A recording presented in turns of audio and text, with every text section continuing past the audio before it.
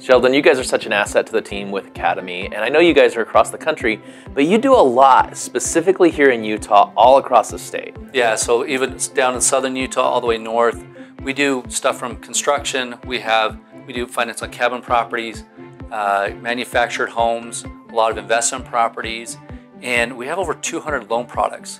Most people just don't know that they're out there, and when we start getting to people what their goals are and dreams are, we say, okay, that might work for this. And so we say, reach out, find out what we have. We have just tons of options. We even have a commercial department.